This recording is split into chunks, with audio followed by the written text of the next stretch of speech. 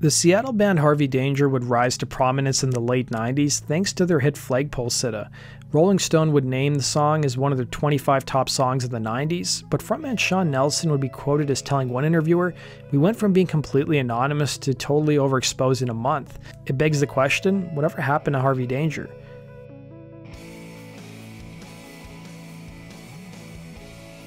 Formed in Seattle during the height of grunge in 1993, Harvey Danger started out as a joke. The band would be formed by the University of Washington students guitarist Jeff Lin and bassist Aaron Huffman. The pair had never learned to play guitar or bass, but they would learn from playing music and from jamming with one another. They would soon add frontman Sean Nelson and drummer Evan Sult, who also attended the University of Washington. The quartet soon became roommates and began jamming on Nirvana and Mudhoney covers at college parties. Aside from playing music and being students, they also worked for the college student newspaper called The Daily. Rumors around the time of the band's first album coming out claimed they got their name from soccer player Timmy Harvey, or their nickname from former Major League Baseball player Harmon Killebrew, when in actuality Harvey Danger's name originated from a graffiti character that was drawn on the wall at the University of Washington. It was during the early years of the band that the members also worked for other Seattle publications, with the Seattle Times writing about the group, and I quote, "Nelson was until recently an editor at The Stranger, where bassist Aaron Huffman worked in production. Sult was an assistant director of The Rocket, and guitarist Jeff Lin was the editor of the International Examiner."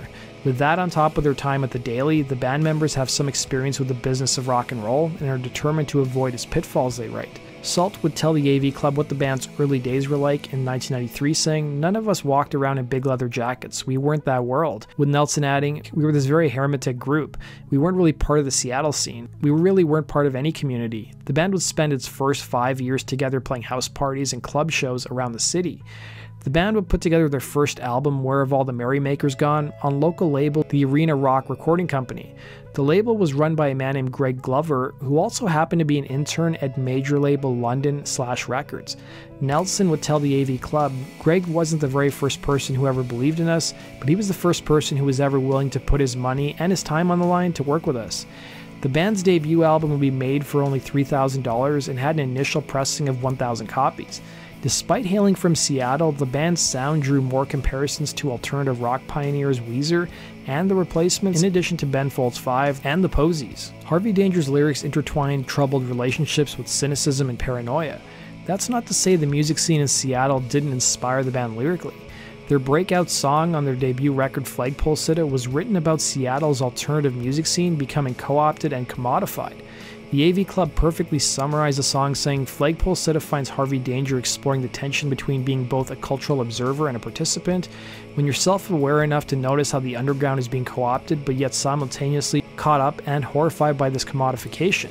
Drummer Evan Sult would tell the AV Club how the song captured what the early 90s in Seattle felt like, saying, "I think it's really a true version of what it felt like to be alive, at least in Seattle, when we actually wrote it. The ironic remove an innate suspicion of both the mainstream culture and the alternative culture, and the yearning to be part of something, but not being able to get around the suspicion and the self-loathing," he'd say. Frontman Sean Nelson would end up working across the street from a local Seattle DJ named Marco Collins, who worked for the rock station KNDD.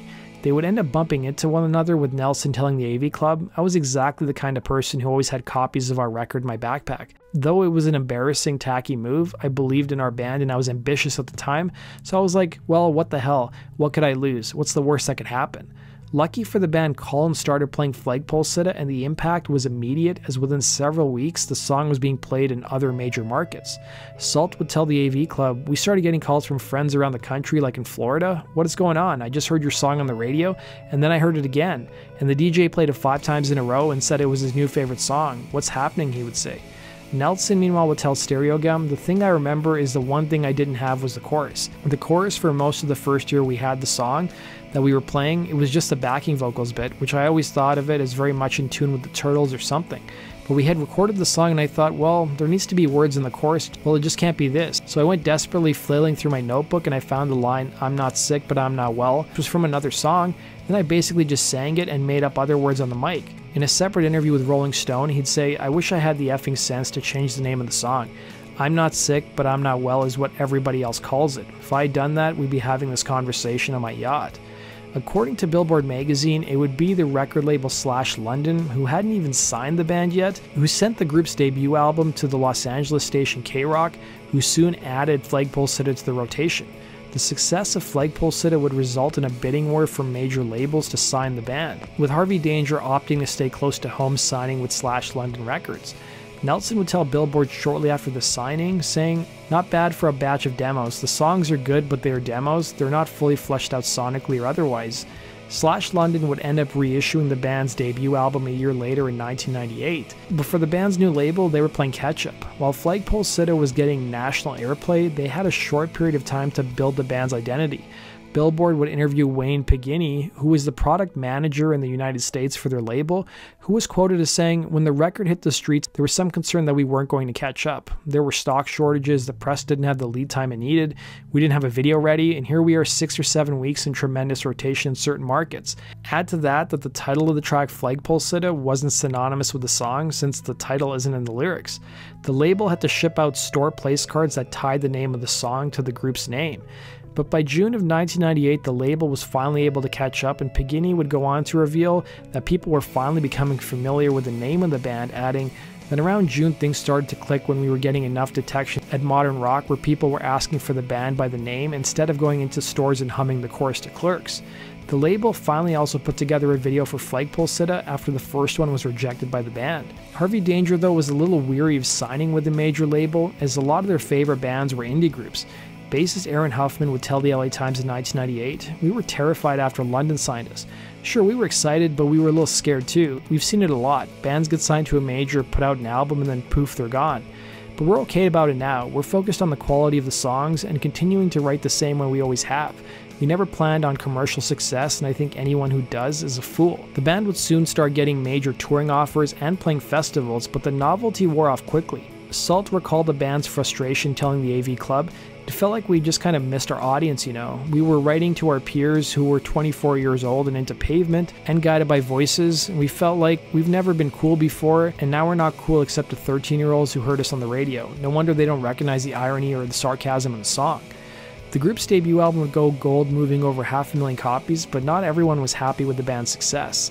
Harvey Danger would admit that some major music publications suspected the band were fabrications of the record label. Sean Nelson would tell Alt Press, his former employer, that he was still submitting pieces a month or so before the album came out, saying, "There was some backlash locally in Seattle. The fundamental difference is between a little record you sort of find out about, then there's the thing where I'm being completely bombarded by this effing song." Flagpole said it wasn't just played a lot, it was massively played. We were getting reports that in Atlanta they played it 3 times in a row every day at 5 o'clock or something like that. I'm grateful ultimately, but the radio programmers went apeshit with that song. Incessant radio play makes it so the half-life of the song being something you discover, it cuts it so short, he'd say. Nelson would tell the AV Club how the song was so misunderstood, saying, "And what we didn't realize, or what I didn't realize, because I wrote the words, was to what extent I lived in this sort of weird culturally utopian bubble here in Seattle. When we went out into the world and toured around, it became clear that people were kind of just taking it at face value. The best example I can give you is that literally hundreds of kids came up to me and said, 'I got my tongue pierced because of that song.' And they would show me, and I sort of thought, well, that's not my intention. I wasn't trying to give a boost to the tongue-piercing industry. I just thought that the idea in the song was that people are letting these sort of outward signifiers stand in for real kinds of rebellion, and isn't that silly?" he'd ask. Flagpole said it would gain a wider audience when it was licensed for the Katie Holmes movie Disturbing Behavior and the teen comedy American Pie. But the band did turn down some licensing opportunities, including having the song being the theme track for the Jimmy Kimmel and Adam Carolla program, The Man Show. The song would end up peaking at number 38 on the US Billboard Hot 100 airplay charts and number 3 on the Billboard Modern Rock Tracks chart.